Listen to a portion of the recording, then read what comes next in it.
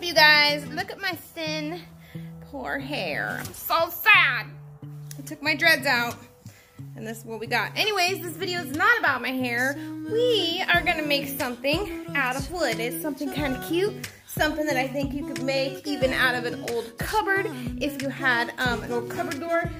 Yeah, it's gonna be cute. It's gonna be this right here. We'll put it up right here, and let's get into it. Oh, hold on. The governor is live. I gotta go watch that. So the governor wasn't saying anything awesome, like normal. Just stay home, blah, blah, blah, blah, blah. Anyways, so what you want to do is find your materials. You can use an old cupboard door. You could probably use, my lighting isn't very good. You could probably use an old picture frame. These are some picture frames that I picked up for a penny. They would probably do pretty good for something like that. But I'm gonna make mine out of wood. So you just want to find your material. Now, if you don't already have this stuff laying around like I do, you can also order this stuff online. You can get craft wood or craft boards that, you know, can be this size. Also, Menards has a program or an online program that you can order stuff online and then you can drive up and pick it up. So you don't have to go in to the store at all. So that's a really good deal too. So let me find some material that we're going to use and I'll show you how we're going to measure it out. Okay, you guys, mask off. So this is the board that I'm going to use. Of course, when someone sends me a picture of what they want, I'm not going to make it exactly like that. I'm going to make it my own version. And so that's what we're going to do here. We do need to make sure that these things are going to stack beside each other nicely. That would be, I would say, one of the more important things of this project. Now, every project that I put up here for you guys, you can tweak it to make it your own. You can do whatever colors you want, whatever size you want. Anyways, so I think having the measuring cups this far apart probably make it look nice. You guys see here, just like that. And then you'll have the measuring spoons down here as well. And then up here, it's going to have that conversion chart that I'll put down here in the screen somewhere so you guys can see it. And I think that is a nice space for all of these things. So then we're going to make our lines. We're not really going to measure. Well, maybe we should, because we should have these. Spaced the same space apart. You know what?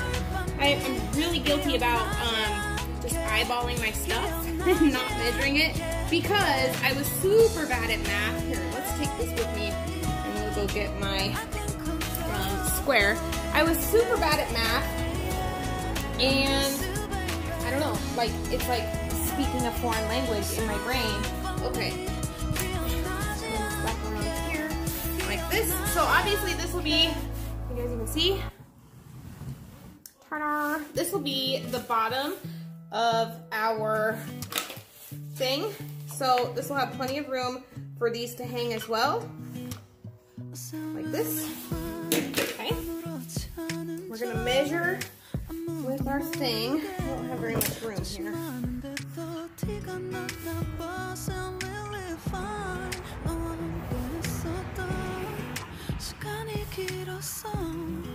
I would, let's put it off right here. Let's make here. This thing I like to use for this purpose because if you don't, like a ruler doesn't guarantee you have a straight edge. I mean straight, yes, but not even, if that makes sense. So I like to have this thing here.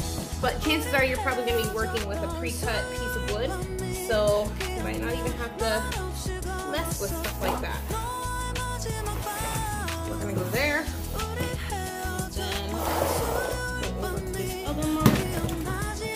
Okay.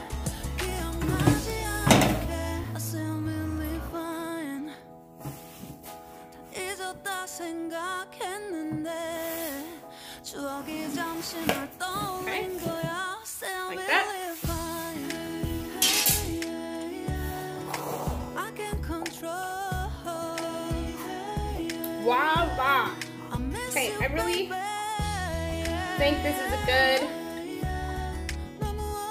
space for these things. It'll also have a little lip on it. I'm gonna put a little frame on this when we're done.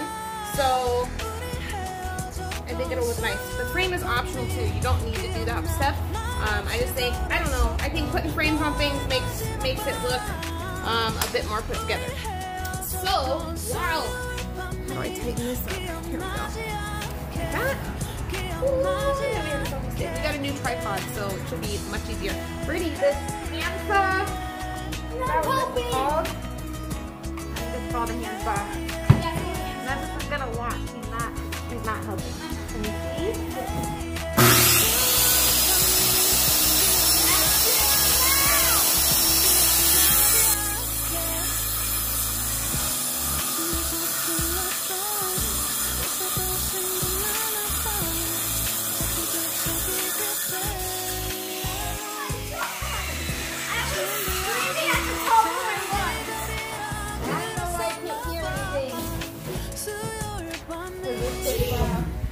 You should have ear protection too, but I do not.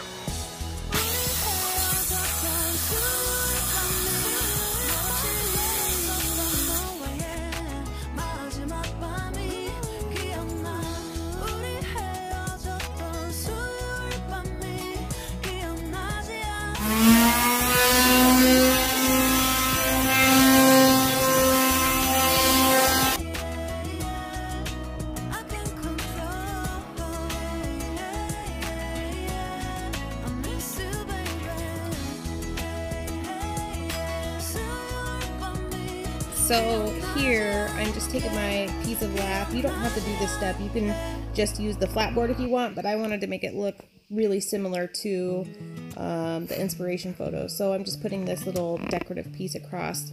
I'm just marking right here with the pencil, then to the saw.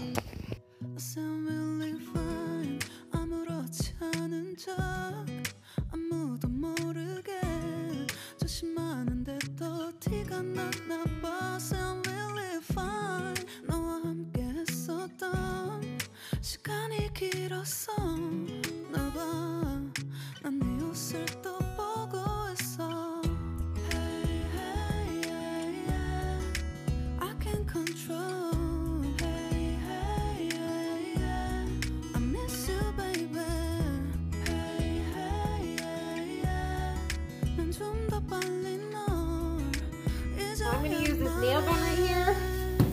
You could use a staple gun because this is a softwood, and like I said, your stuff is going to probably be a little bit different than mine. You can put it together however you need to put it together.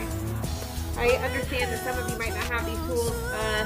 You might have some of these in your garage, your husband or your boyfriend. But check it out. Too.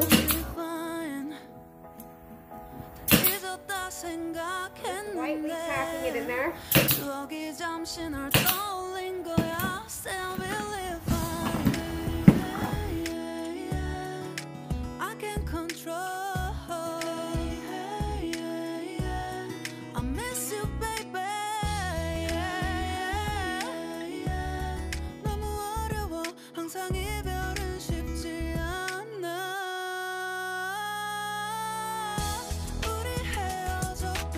Show you guys the secret sauce, and it is this Mod Podge.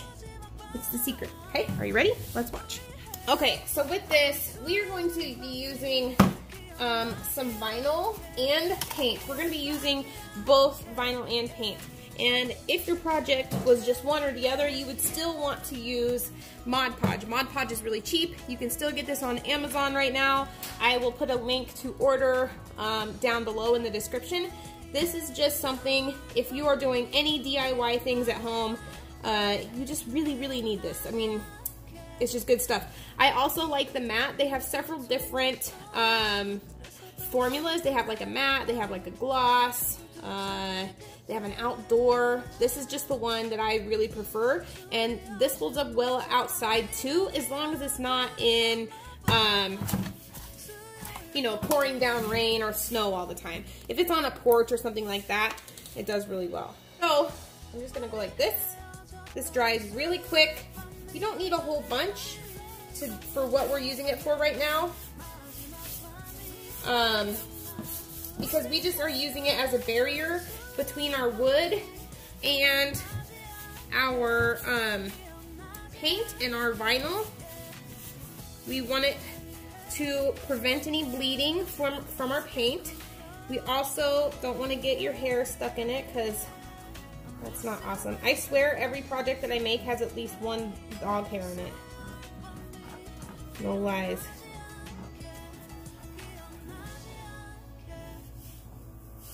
Okay, like this. So it's going to prevent your paint from bleeding. It's also going to give your vinyl a nice seal against your wood. If you put a sticky, but just think of a sticker, even though our vinyl is much stickier, much more strong than a regular sticker, it's still the same concept long term.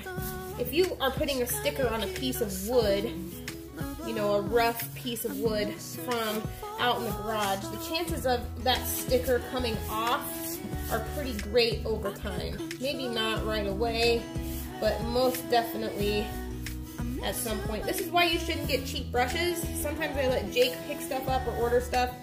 And if you get cheap brushes, first of all, we've only used this once, and it's already ripping right here where the pad underneath this is, and it's already flaking off pieces of the sponge, which you absolutely don't want.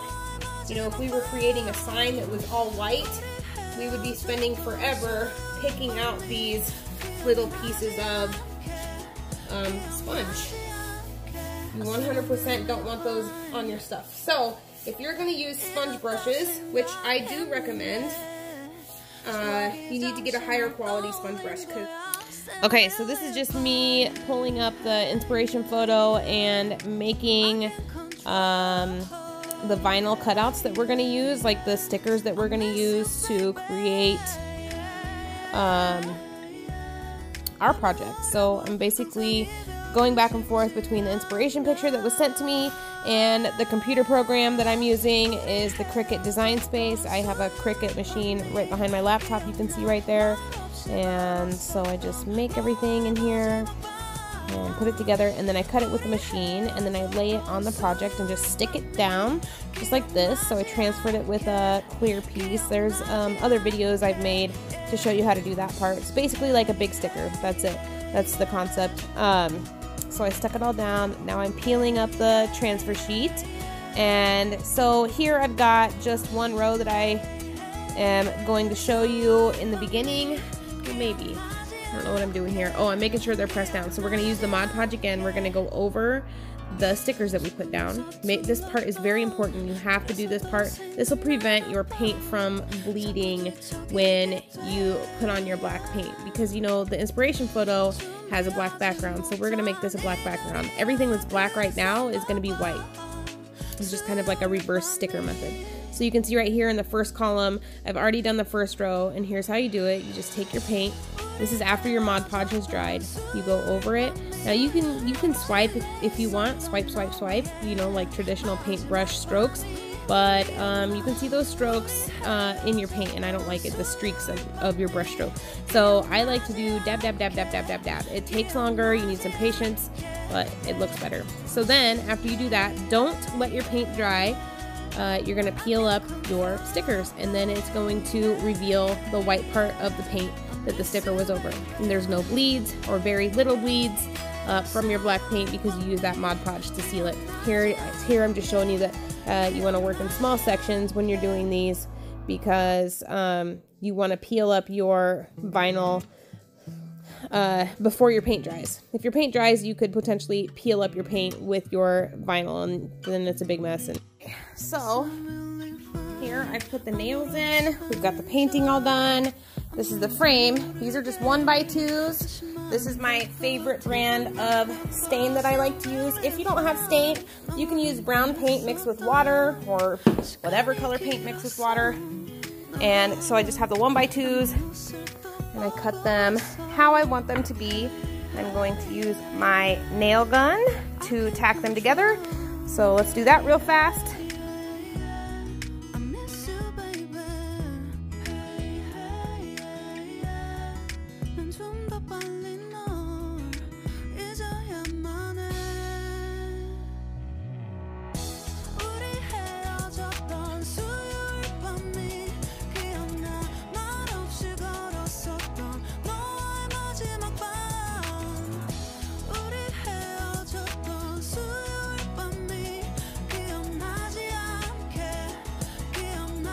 Here's the finished project right here. I think it turned out really nice. The person that has this probably will have stainless or black measuring cups. These are just the ones that I had to use to measure with as a guide.